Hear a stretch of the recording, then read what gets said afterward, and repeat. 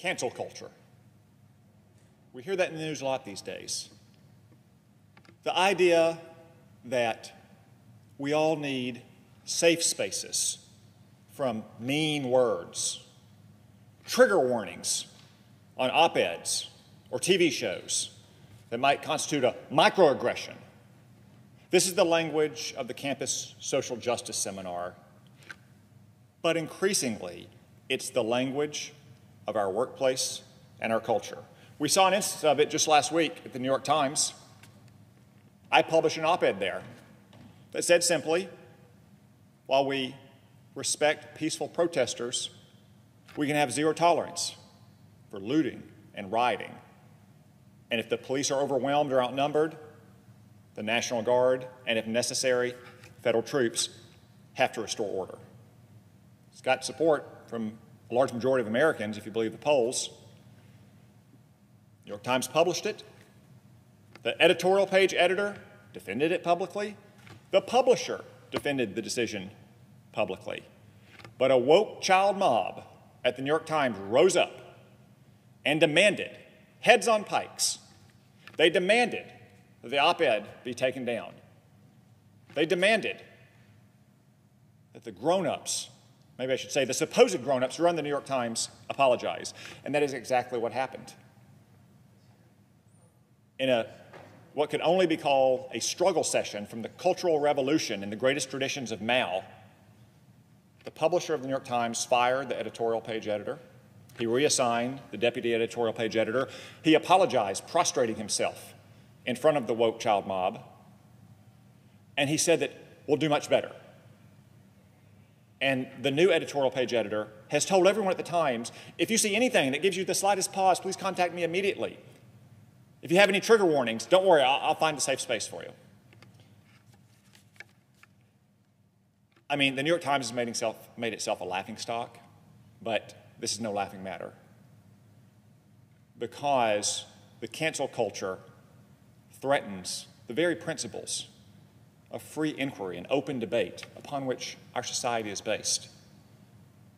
And you see other manifestations of the cancel culture all across the country today.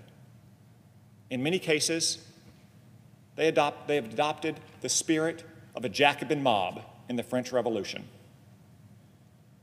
in the reign of terror, trying to completely erase our culture and our history.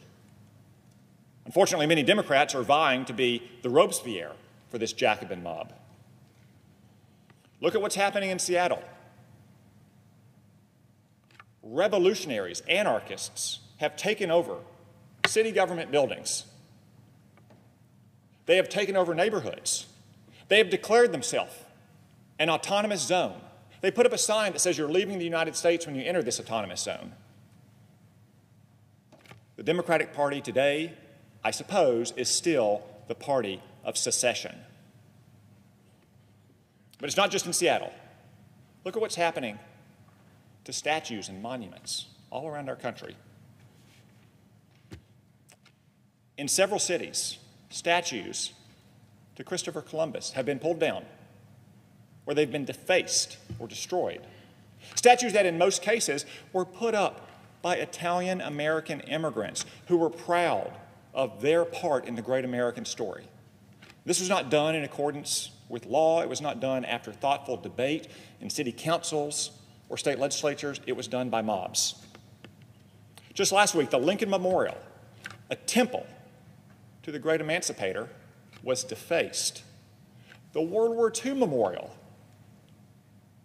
a memorial to those who fought and liberated the world from fascism, was defaced. Now, across the Atlantic, the ideological kin of this Jacobin mob defaced statues of Churchill. Wait until they hear about what the other guy did on the other side. But you know, history is not the long suit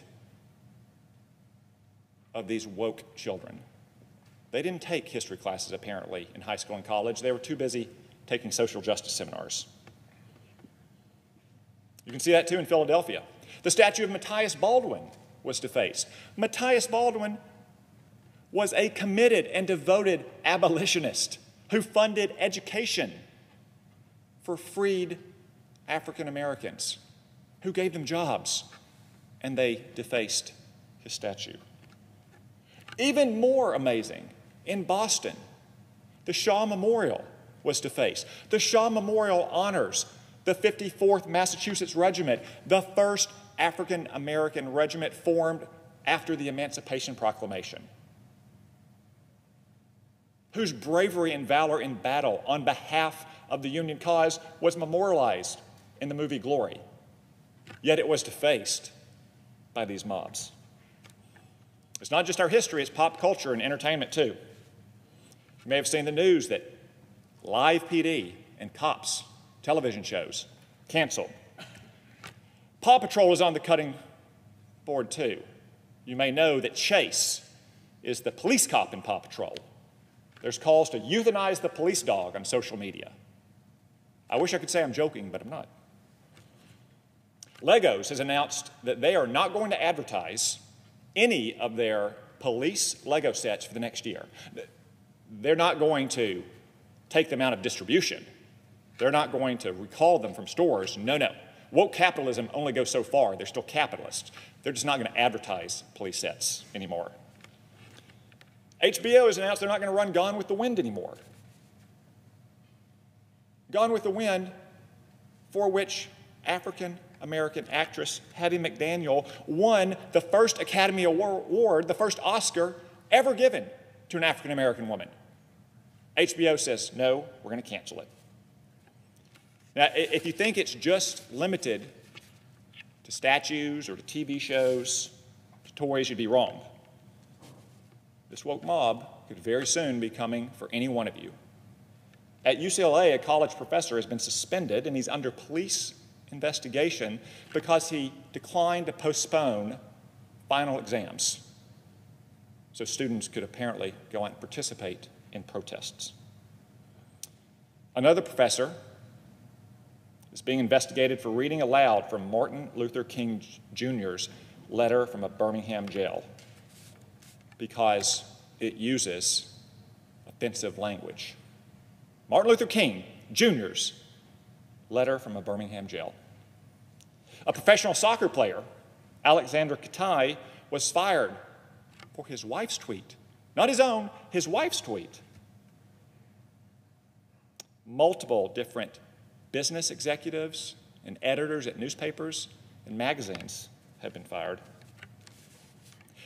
If you think this is only for people who are not powerful and not rich, you'd be wrong. Ivanka Trump was scheduled to give a commencement speech last weekend at a Wichita technical school. The speech was canceled because she was deemed too controversial. A speech about workforce training and women's opportunities in our economy, Ivanka Trump canceled. So where does this cancel culture take us? What is the logical conclusion? What is the end of the cancel culture? I will tell you what it is.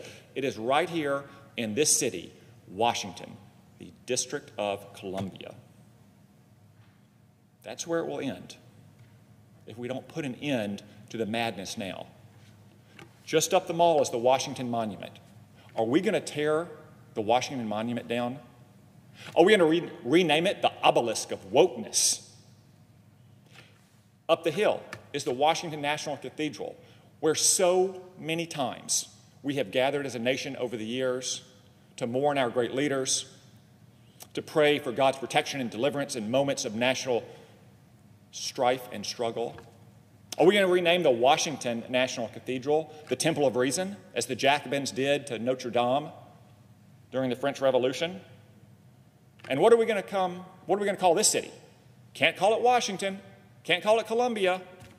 Got to come up with new names all around. Because I will say this, the cancel culture, whether in its Maoist or its Jacobin forms, ultimately is animated by a single idea, that America, at its core, is fundamentally irredeemable and wicked. I reject that claim fully wholeheartedly. America is a great and noble nation, the noblest nation in the history of mankind, that has struggled throughout our history imperfectly but ceaselessly to live up to our founding creed that all men are created equal. The single greatest defense against tyranny, against racism, against oppression. That is the stakes of this debate.